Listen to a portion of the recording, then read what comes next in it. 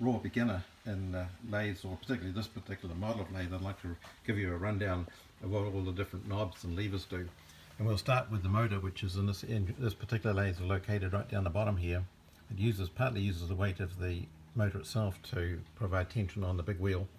And you've got two pulleys you can change positions to alter the speed of the main spindle, which is driving the chuck.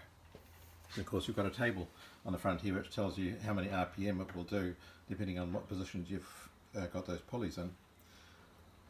So that's your main speed.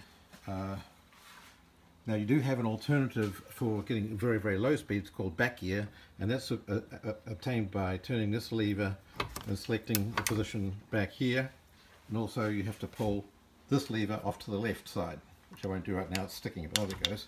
So that goes to that position for back gear, and it goes back to this position for a normal speed. And that gives you a much, much lower speeds than back gear. You can see it here in the selections that I have that are labelled AD.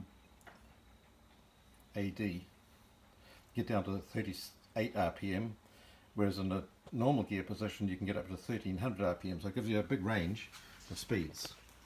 So that's the main part of the system. Perhaps we'll go now to the bed of the lathe. Of course, there's parts of the bed, and the part you can move backwards and forwards is called the apron. And on the apron you have a cross slide that will move your tool laterally across the lathe bed from front to back. But you also have another one here which is for fine control of forwards and backwards. So it does, in this position, does the same thing as this big wheel, which moves the whole apron back and forth. I've stopped the video here so that I can make an additional comment, because there are three names used for this part of the lathe. It is often referred to as either the carriage, the saddle, or the apron. The saddle is actually the part that slides directly on the bed of the lathe, and sitting on top of that are the cross slide and compound slide, which make up the carriage. They carry the tool on the top of the whole system, and then the part that hangs down the front, where you've got the clutch and the big wheel for moving longitudinal movement, etc., that part is actually the apron that hangs down like an apron across the front. So those are the three parts, and in different countries people refer to the whole thing loosely as either the carriage, the saddle, or the apron. Apron back and forth. This one, instead of moving the apron, just moves the tool holder. This is called the compound slide because you can undo two Allen keys screws at the back, grub screws, and alter the angle that this is on, so you can actually drive the tool along a particular angle to make it taper. In this illustration you can see the compound slide set at an angle for turning a cone shape rather than a cylinder.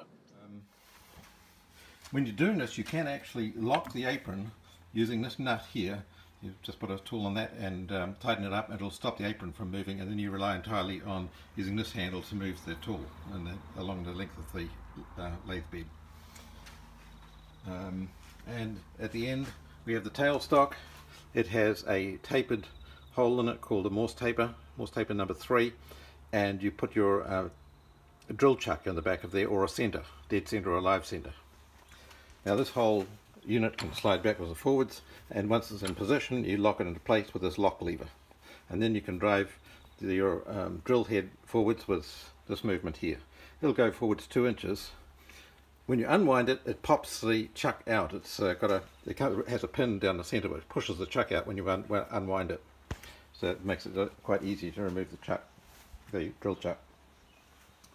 I haven't got the main chuck on here. We've got a 3-jaw self-centering chuck, a 4-jaw chuck for holding asymmetrical objects, and I've also got a collet drive for holding very tiny objects very securely in a centered position, and also you can do a dog drive. I've put all these parts away, but you can put another center in this end and a center in that end, and hold the piece of work between the two centers.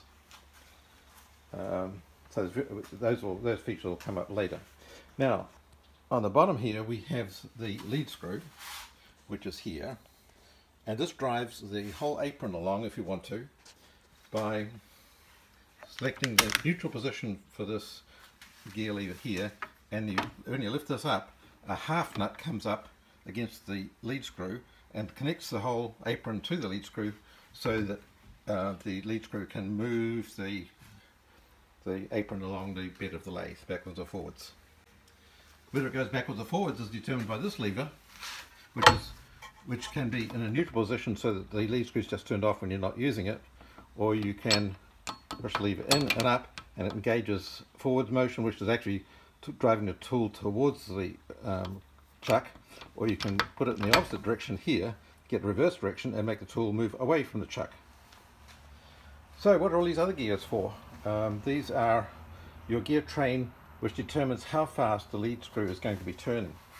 So it's quite important. It's normally supposed to be set up with a 40 tooth gear in the central position. The stud is called the stud gear, and it's supposed to give you metric threads. And here we have a table showing the amount of pitch you'll get on your metric threads. So if you have an A1 position, you're going to get 1.7 millimeters per turn, and if you go right down to the bottom to E8, you get 0.06 millimeters per turn of the chuck. So each time the chuck turns around one turn with the work on it, your apron is going to move ahead 0.06 millimeters, and that makes you a thread with a pitch of 0.06. Now to select all these different pitches, you've also got this gearbox, which has 1, 2, 3, 4, 5 positions with the left lever and 8 positions with the right one. 5/8 of 40, so it's a 40 speed gearbox, and that allows you to select these different pitches that you're going to use for making threads. But actually, by putting in a different number of teeth in the stud gear, you can use a 48 tooth gear or a 56 tooth gear or whatever, and you can make it to non-metric threads. At the top of the image you see the two levers that select the gear position to use. You've got the gear train connecting in on the left side and the output going to the lead screw on the right side.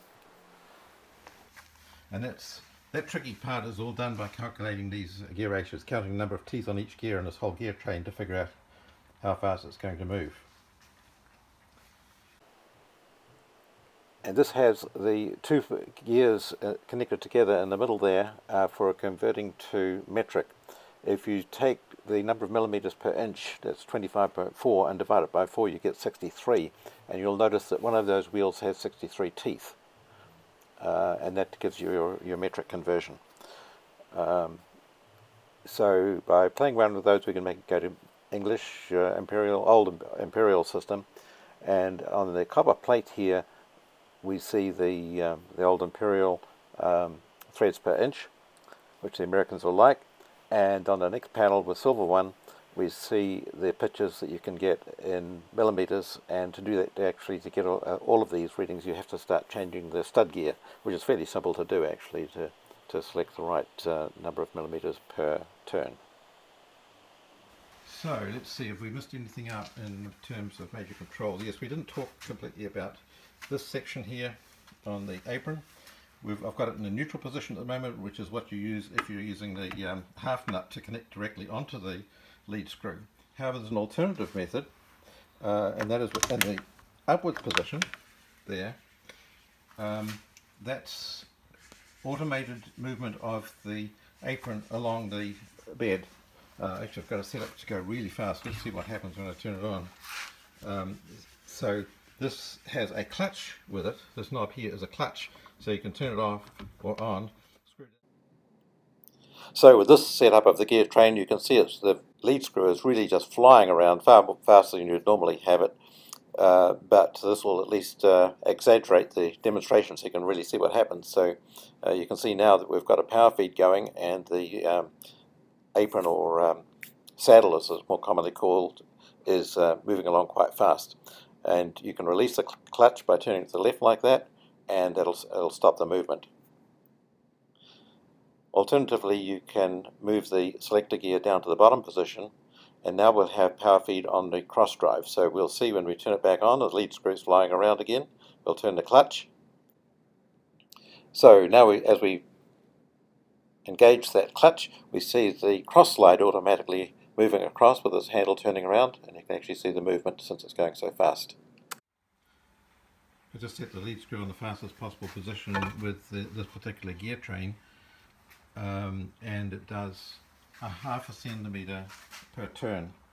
So that seems to be the longest pitch I can do, unless I can alter the gear train and speed up the lead screw that way so I can make an even longer pitch, because I want to make an Archimedes screw, and for that I want a really long pitch.